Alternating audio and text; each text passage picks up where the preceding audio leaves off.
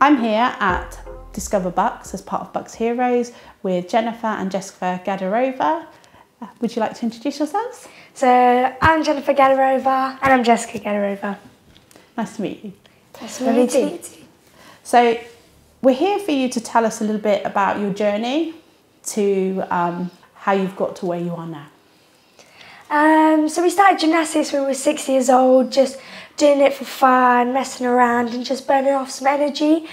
And then just slowly we started to progress into the squad and then further up into the squad. And then I made England squad and then Jess made, and then we both made England squad together.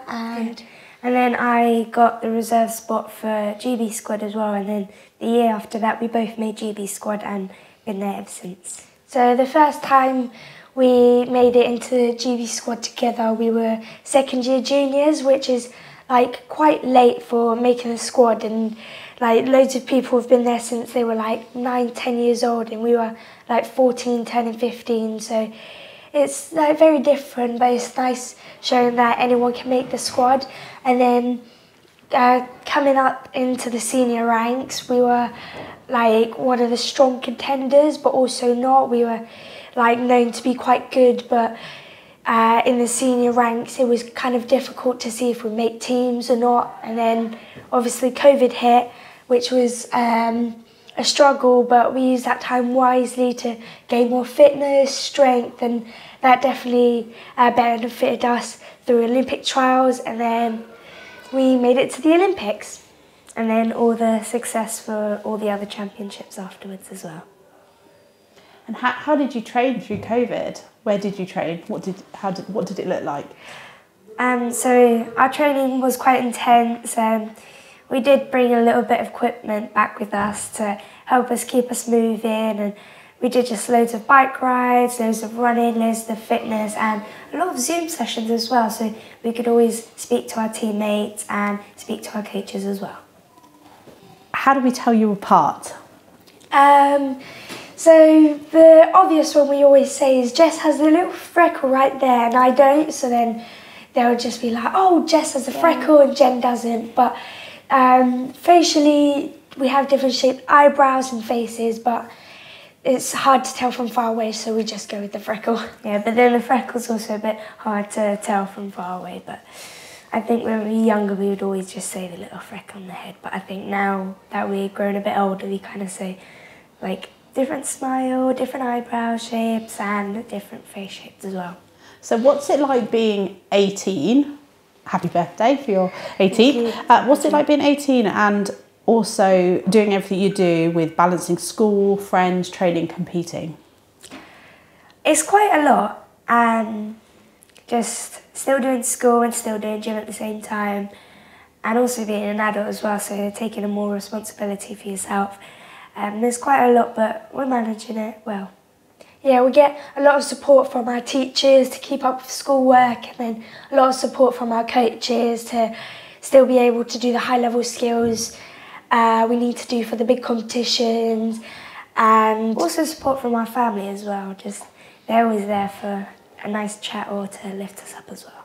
And who's in your family? So we have like 2 sisters, an older brother and a younger brother, and our mum and dad. That's but lovely. then we also consider our coaches and their partners as our family as well. Lovely.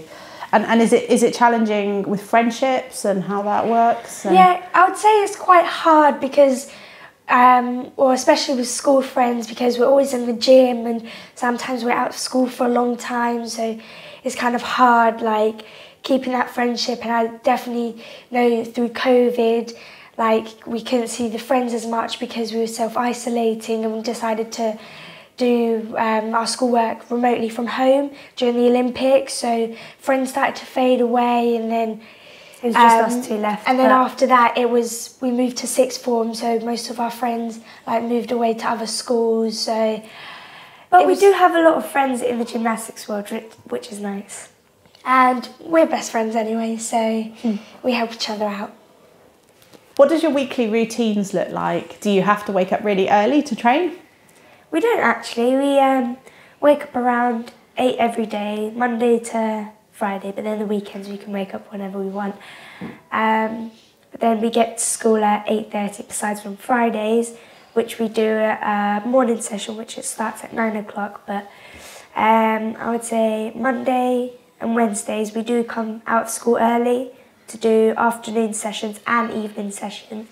But then Tuesdays and Thursdays are evening sessions.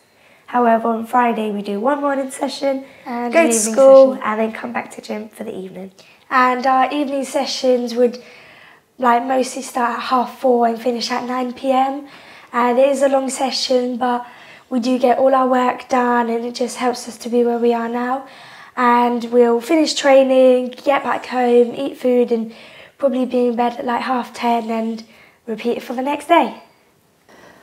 Can you tell us of any challenges you've experienced? Well, you've mentioned some already during COVID, but have there been any particular challenges that each of you have felt, either professionally or personally? When I was younger, I used to have quite a few mental blocks, and I feel like sometimes I'm struggling with skills at the moment, but my coaches and my friends are really helping me push through it and getting back to where I need to be. And also, I think due to homing situations, we did stop doing gym for around 6 months. But then it was a bit difficult for us to come back, just a new city, new place, and our mum just dragged us into the gym and said, "You're doing it. You've spent 6 years doing it. You have to carry on and try. No matter what happens, if you want to do 2 months and say, no, I don't want to do gymnastics anymore," but I'm so grateful that we still managed to come back in the gym because none of this success would have ever come. And I think also it came from our coaches because they made us fall in love with gymnastics again and show us how much we enjoy the sport and are just great at it. What's it like to have people looking at you, competing in competitions, winning the Olympics? We've talked about the Olympics a lot. Becoming BBC Young Sportsperson of the Year. What's it like to have people looking at you doing those things? It's so crazy to see and hear, as we were little girls once and we looked up to so many people, and now to think that people are asking for our autographs or shouting our names, it's kind of surreal, and we have to take a step back to appreciate the journey that we've come and appreciate that everyone is supporting us around us and care for us, and it's just mind-blowing and it's so great to hear. Exactly what Jess said, we were young girls looking up to big people and now we're one of them people, so we're using this to inspire the next generation to get into any sport or just be active and just have fun really, and we feel so grateful to be in this position to help others with their future and the opportunities that it's given us, like BBC Sports Personality and being able to go to the big competitions we are at now. And who you mentioned people you look up to. Is there anybody by name you can mention? Well, as in gymnastics-wise, we kind of looked at Simone Biles due to her power, the amount of medals she won, and how she composes herself in competition. But I would say mainly we kind of just looked up at one another. We were always together, so we just kind of looked at each other and tried pushing each other, so my inspiration is Jen. Yeah, and I think just our coaches always being there to motivate us and push us on and just go the extra mile to help us where we are now. What's it like to be there together as sisters? It's amazing. Being able to experience the incredible things we have experienced is just so nice to be able to share it with someone you're so close with. Yeah, and we've been together since we were born 24/7. There's no separating us, so just to go on this amazing journey with her is just truly amazing. Do you ever fall out? Yes. And what do you usually fall out about? It's just silly things, and I think as we're getting a bit older, we do have a few more arguments in the gym, and coaches do get a bit frustrated, but I think that's normal sometimes, but we're trying to be better, trying not to argue as much, but it's hard when you with someone all the time, at home, at gym, at school. So, but even like at home as well, I think we're like growing up and want more of our personal space, and we're sharing a room at the moment, so it's kind of hard having that space for yourself, but I still love her to bits anyway, so we do argue, but we do make up anyway. So when you stay in hotels, do you always ask for separate rooms? No, you still share? We still share.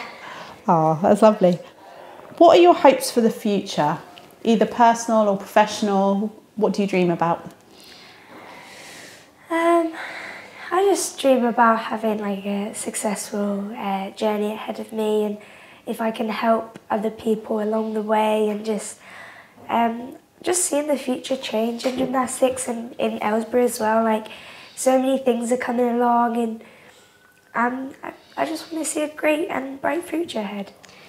I would say the same with Jess, and I think personally just growing bigger as a person, being stronger and fitter, and just being the best gymnast I can be. I believe you've brought us something to see. Yes.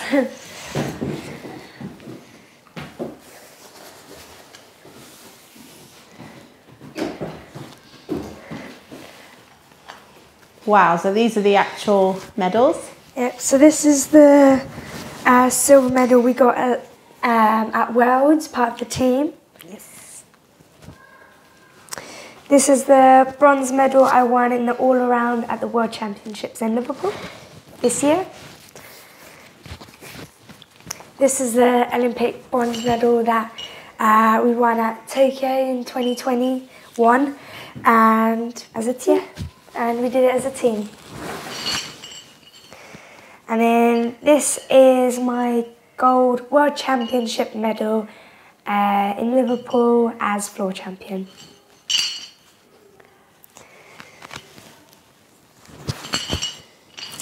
So that's quite a collection. Do you sometimes compete without each other? Yes. Yeah, sometimes we do. And it just depends on if we're both selected to the team, or if one of us is, or if it's like an individual World Cup that one of us is selected to. So luckily most of this year we competed together, but there has been a few times we have competed without each other. And does the other go along to support if they can? Yes. When you compete? Yeah. How does it feel not to be with the other? Do you feel okay? I feel like it's different, but I think we do have other people around us to support us, so we're not feeling like we're missing each other as much. And what one thing would you say to other young people in Buckinghamshire to inspire them for their goals and their hopes? I would say just give it a go. Like, if you give it a go and you don't like it, you can stop. But if you never take that leap of faith, you'd never know what you'll be missing out on. Yeah, I would say just try new things and have fun, and yeah, just try new things, keep going and see what inspires you and makes you have a fun time. And also, just be you, don't let anyone or anything change you, just be you and enjoy and embrace yourself. So what do you think when you think of Buckinghamshire?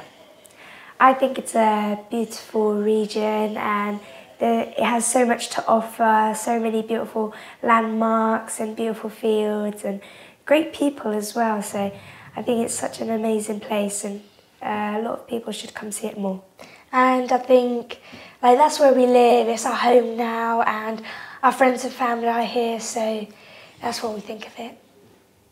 Do you get time to go around Buckinghamshire much when you're travelling and going to places? Yes, we do travel around the world, but we don't really travel much around Buckinghamshire, so maybe one day if we have time. We do visit some places that we have been up to the towns and seen other places, but I think it would be nice to explore more of it. And also to see this beautiful museum as well. Anything else you want to tell us that you have learnt for yourself along your journey that would help others? I think for me, I would say just trust the process. When when I was young, I used to struggle with a lot of skills. So, but then I kept pushing and pushing, and there's always light at the end of the tunnel, and it's just trusting your mind, your body, and the people around you as well. Yeah, I couldn't agree more with what she said. I'd just like to say thank you. Thanks for being here with us. You're very welcome. Thank you for having us. And to say you are both real Bucks heroes. Thank you. Thank you.